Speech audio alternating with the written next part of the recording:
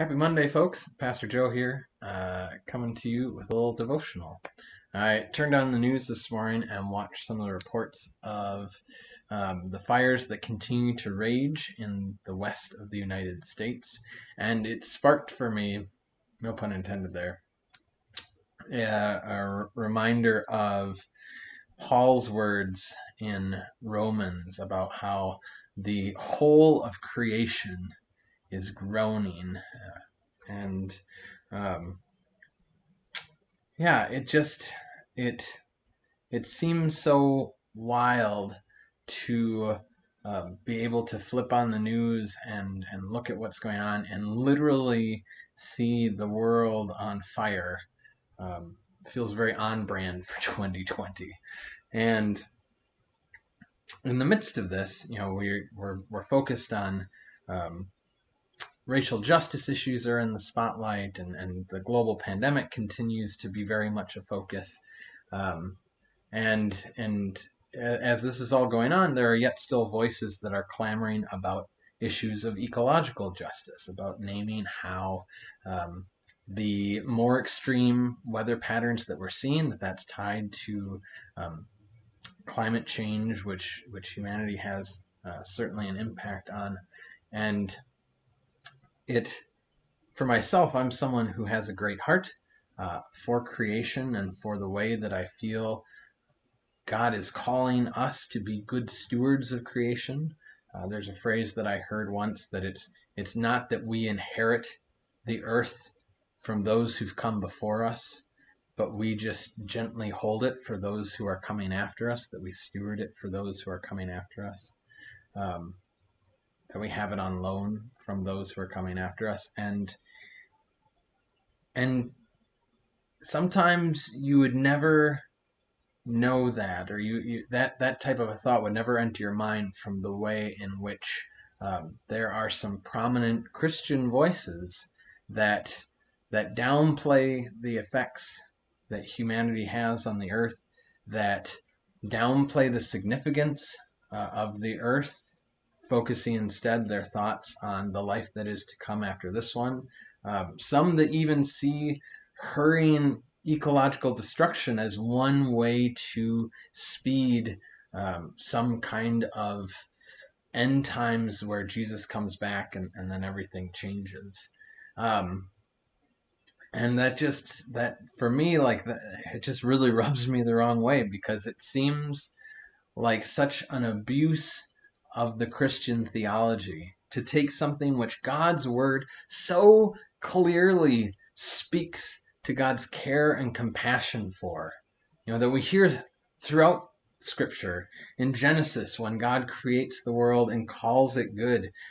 Later on in Luke and Matthew, when Jesus is talking about how not even sparrows fall from the sky without his heavenly Father's knowing and caring for them.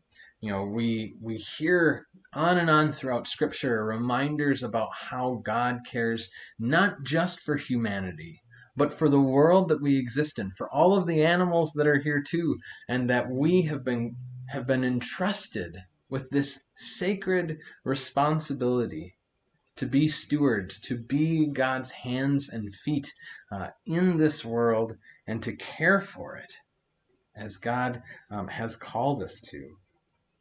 And again, those naming those things, naming both our the way in which the world is on fire, and also this responsibility, this sacred trust that we have to care for it, can leave me feeling certainly very much caught in the pull of shoulds and oughts and legalism and shame, failure, and frustration, all of this kind of negative junk.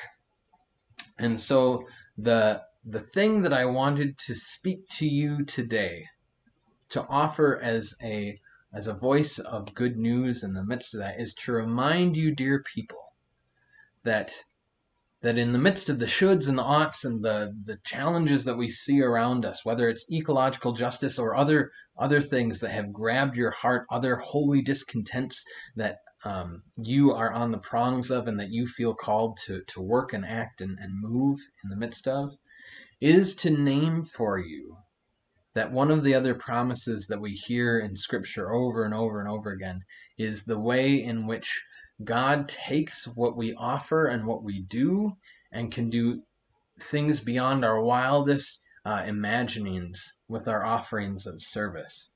Just grabbing again a few different examples. The story of the walls of Jericho tumbling down just from God's people marching around and playing trumpets.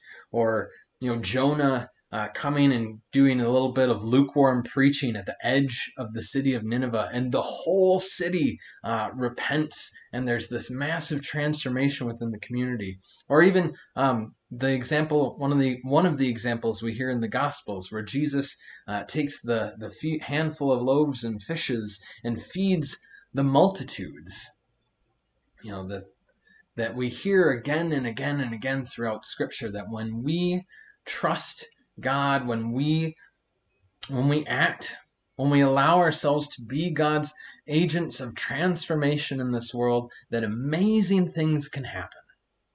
And so may you, dear people, feel strengthened and sustained and emboldened to be God's hands and feet in this world, to work for changes that might seem beyond our capacity to bring about, and yet may you strive for those changes, knowing that they are worth the striving, knowing that they are worth the effort, that it is worth being a part of this ministry of new life and change and transformation that God is continuing to be about in this world in which we live.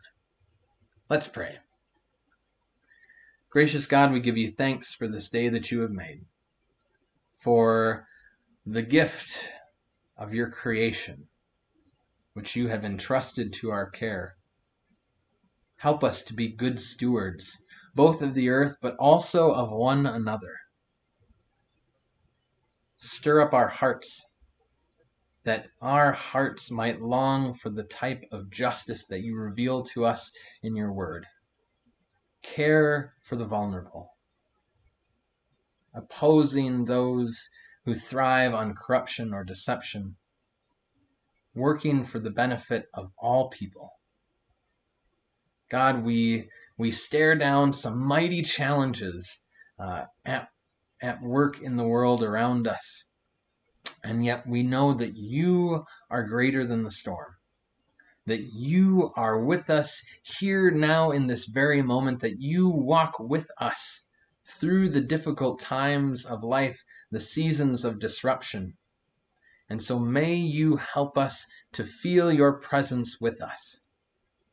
Help us to know your peace even as we continue to be about this holy struggle. In Jesus' name we pray. Amen. Thanks for joining me, folks. Take care, and we'll see you down the road a pace.